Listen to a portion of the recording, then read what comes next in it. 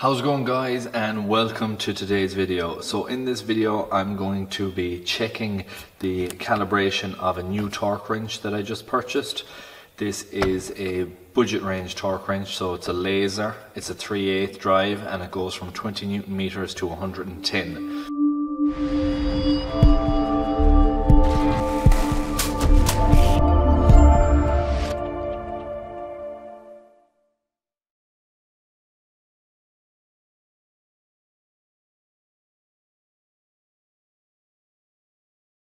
Alright, so let's get into it.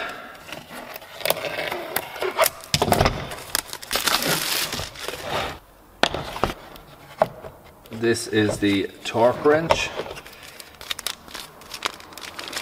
Comes with a little manual, and it should come with a pre-calibration certificate.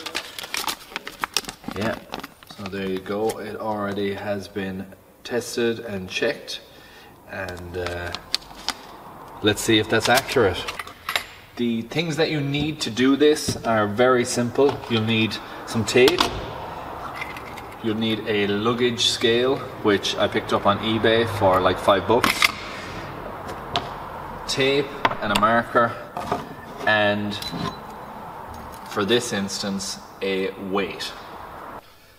So the first check I'm going to do is to make sure that this electronic scale is accurate. I'm going to power it on.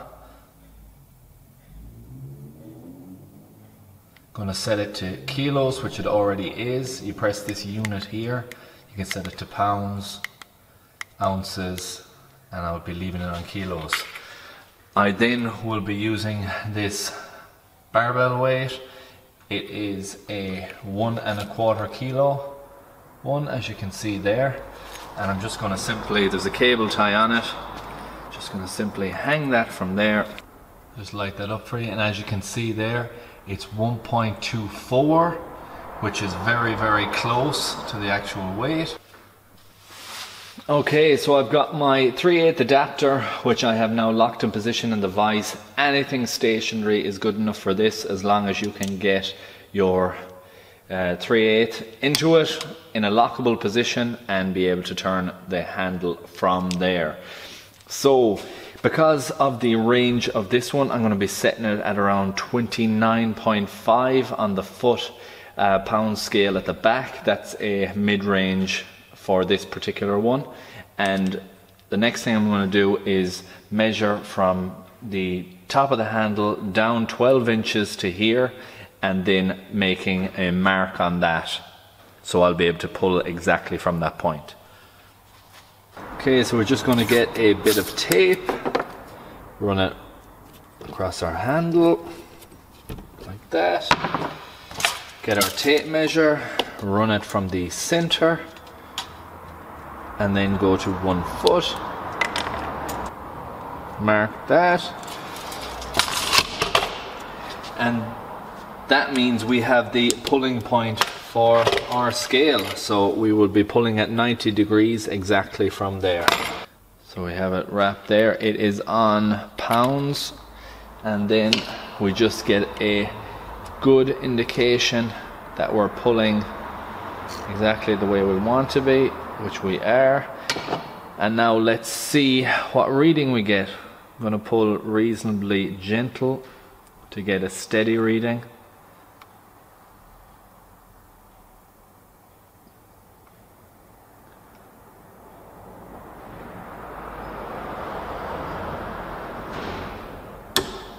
Wow, that was 36. Okay, I'm going to pull a bit faster and see.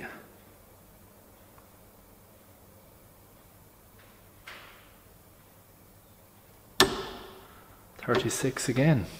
Okay, we'll do one more time, and then we'll have to start adjusting.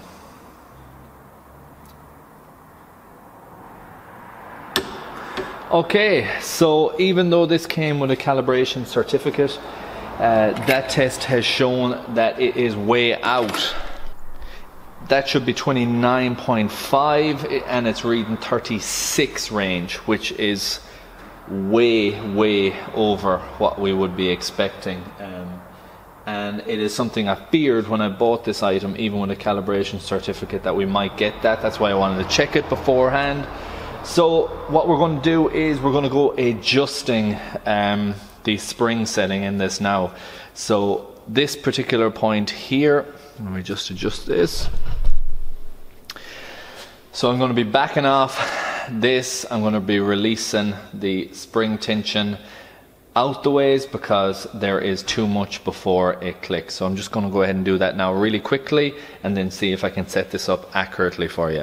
Okay, so we're going to go ahead and adjust this now. So what you will need to do is back this off to its lowest setting. So loosen that off. So I'll be going down to the 20 Newton meter side. Then we're going to be backing this off as well.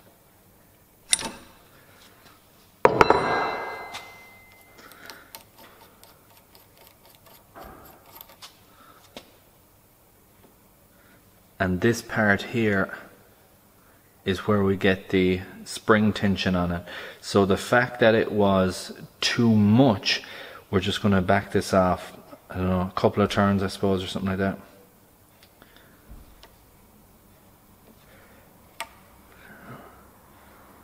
I'm going to try there. Put that back in. Now, it could take a bit of going back and over to get this right. I have no idea if that is accurate or not yet. Okay, so I have it all adjusted and I'm going to go ahead and check it now.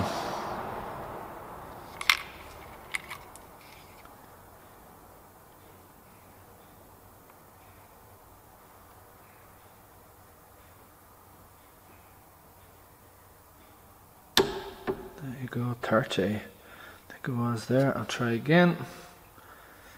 We're going to do 3 of each like we done on the first test.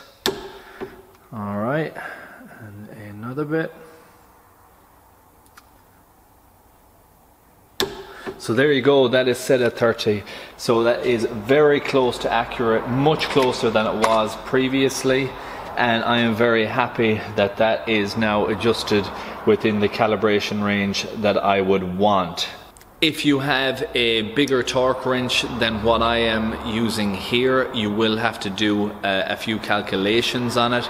I'm going to link in the description the video I found on how to do this, and in that video he demonstrates a larger torque wrench and also the conversion table he has done up. So it's very easy and very accurate, and I'll have that in the description should you have a different length torque wrench to this.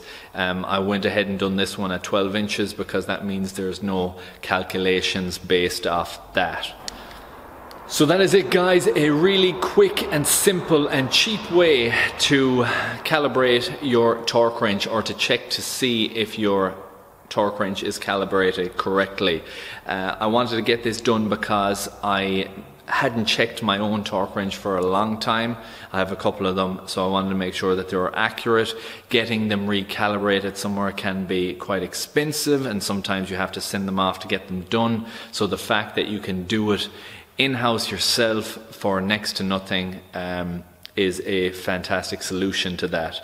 There is a couple of ways you can do this. There's another way by locking this in position, holding a different weights on this side, adding weight until it clicks, but that is a much slower process than this one. So once I stumbled across that bit of information on the luggage scale, I thought it was very good, and I thought it was perfect for what I needed to calibrate the torque wrenches.